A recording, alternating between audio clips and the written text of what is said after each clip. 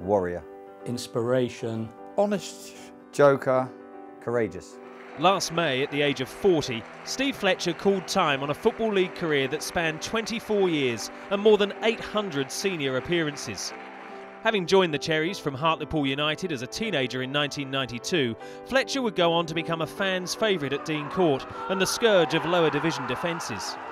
A big, burly, old-fashioned centre-forward, he earned 3 promotions in his time at the club, including a playoff final goal at the Millennium Stadium in 2003 as the Cherries thumped Lincoln City 5-2.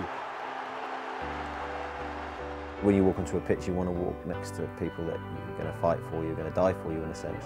You certainly felt that with Fletch. He's an institution, isn't he? You know, and after, you know, over 700 games, he's just quite remarkable. He's got that sort of big man personality. The word legend does get used a lot, but he's 20 years at a club is an amazing achievement. He enters a room and everybody knows Fletcher's there. Following a short spell away from the South Coast at Chesterfield and then Crawley Town, Fletcher was brought back to Bournemouth by manager Eddie Howe in 2009. And a year later the club renamed the North Stand at Dean Court in his honour, the only time a stand has ever been named after a player that was yet to retire.